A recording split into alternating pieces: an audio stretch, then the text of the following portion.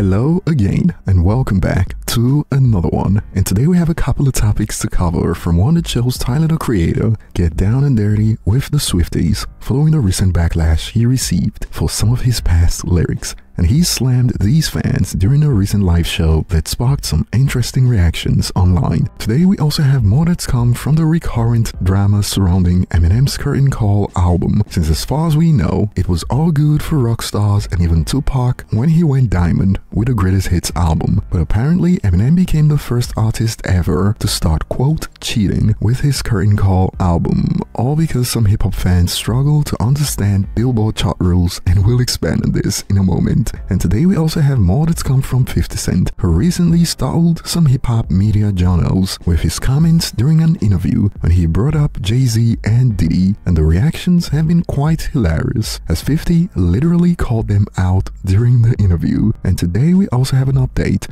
on Ray J's altercation with Diddy's kids, this time from the primary source involved. And we also have an update on the past drama between Megan Thee Stallion and Tory Lanez, as she came clean about their entanglements in a recent documentary. And before we get started, if you enjoy this content, don't deny us like Megan Thee Stallion denied that Tory Lanez hit. Do us the honors, hit the like button and subscribe for more. And starting with Tyler the Creator, he recently was facing backlash for some of his past lyrics, especially after he dethroned Taylor Swift from the #1 spot on global Spotify for 3 days. And Tyler recently sent a message to those pushing to cancel him. Check it out. I got Swifties all mad at me with them racist ass. Bringing up old lyrics. Bitch, go listen to Tron Cat. I don't give a fuck, old. The fuck, bitch? They gonna bring out the old me. And believe it or not, somehow Eminem got dragged into this, as in response to this, it is always the white people trying to cancel someone for old tweets or just because they are black. And in the year 2024, after everything that went down, someone added this, and they will be okay with Eminem though.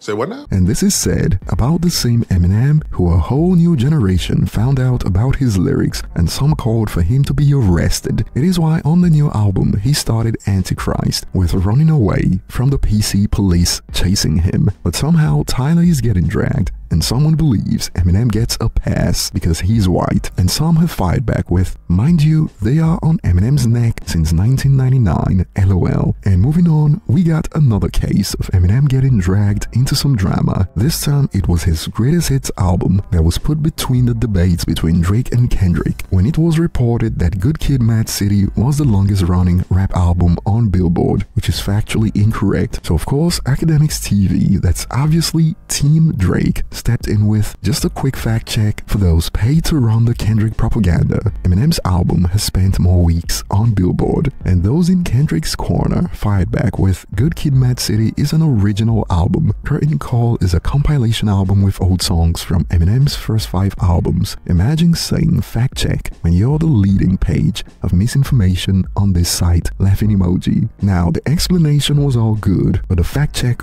was actually correct, since this is based on Billboard charts after all, and Billboard reports the Eminem album as the longest running. What people think constitutes an album is irrelevant to the discussion, because the original post stated rap album and not rap studio album. And I even saw some claiming Eminem was cheating with Curtain Call. It is a Greatest Hits album. It cheats the system. It doesn't count.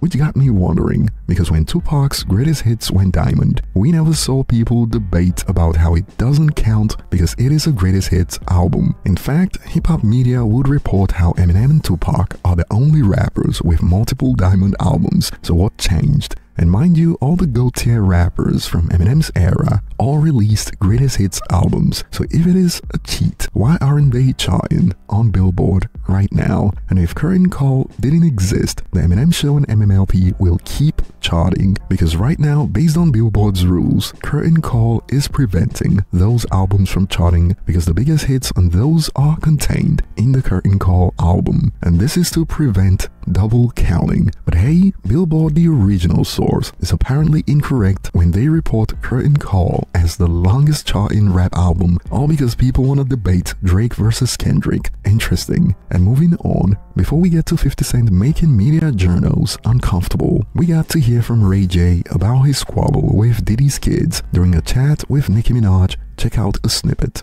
No, we didn't have a fight. We had a big argument right outside the club. And who started it? This time, I think I got loud and got aggressive, but it was the third time it's happened. And so I felt like I needed to like stand up for myself. Even though I was talking shit and we was having a lot of crazy words, I was walking that way to avoid the issue. You know what I'm saying? And so that's what happened. And it's unfortunate, but what's dope is that we all got on the phone. We talked for about 35 minutes. You that don't care. You don't care about the piece Listen, about it? At what point? So you saying someone approached you, and this is the third time y'all been having this argument. What was y'all arguing about? Comments that I was making on my show. On my news you got a show? I'm on the news now. I'm a news anchor. What? I'm a news anchor. Yep, I'm on the news. You know what the fuck to do with yourself, huh? No, I'm having a good time. You're not. I am, Nikki. I'm not like good. Is a word you. I'm having a great time. I'm alive. Amen. You taught me that. And some believe Ray J got dirt on them boys, or perhaps he said something on air that further incriminates Diddy, and they knew it. And moving on, Megan Thee Stallion, who previously told Gayle King that she never had entanglements with Tory Lanez. Sexual relationship, that it was, that you two were dating. What was the nature of We were not dating. We were really close. We were friends. We hung out like every day. And his mom passed too. So when I felt like we were bonding over that. And did you have an intimate relationship with him? Like sexual? Yeah. Did you, Megan, did you have a sexual relationship with Tory Lanez? Yes, that's my question. I didn't have a sexual relationship with Tory. Recently reviewed, she lied.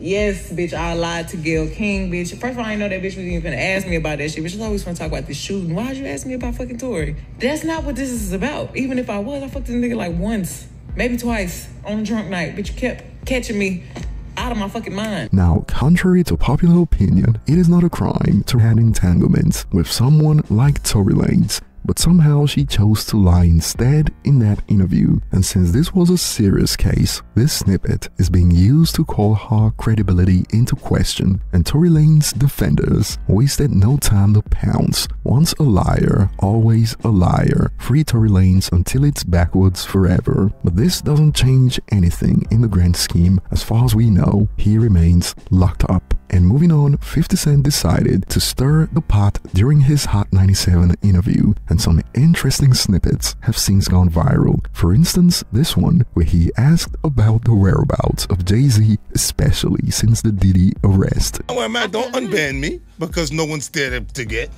When's Jay's coming to summer jam? I'm sorry? When's Jay-Z coming to Jay-Z summer jam? coming back? It's been a long time. When's Jay-Z coming back anywhere? We waiting for him to come a lot of places. I want him to come on the show.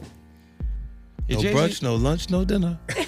It's hot out here, man. It's hot out here. You gonna see him nowhere. Real question. And it is fun to see the Jay-Z fans posing as 50 Cent fans claim. As a fan of 50, I gotta say, this dude is such a jealous little bee. Goddamn, why is it every time you're in interviews, it is to speak ill of other dudes, from Game to Buck to Ja to Jay to Diddy to Kendrick? Like, goddamn, don't you get tired of that ish? To which a user fired back with, the question is he lying on those guys? Since the Puff situation started, Jay has not been seen outside, and that's facts, bro. And another user added he wasn't doing the annual brunches and going to games, and I would add that since Diddy got busted, 50 got vindicated, as I also remember people were calling him a Diddy hater for years, and now here we are. And 50 Cent was also asked about his issues with Diddy and how it started, and it was glorious to see the interviewers act oblivious to the point point that 50 Cent had to call them out on air. Check out a snippet. Well, when you start to get the momentum, he's like, yo, we gotta hang out. Yo, when we going, you know.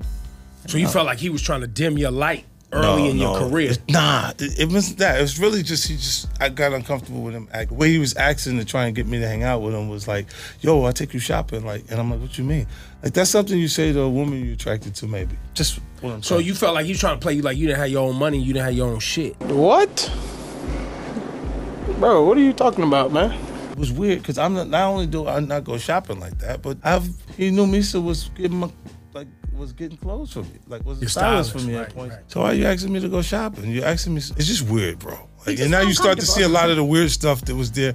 It looks like it all lines up, don't it? It was not in the closet. It was in front of you, and you wasn't seeing it because you see the beards or you see the girls. So you didn't look at them the way it actually is to a degree. And when I say people respond, how people respond to things matter. Like the internet will take to it and just go off with it.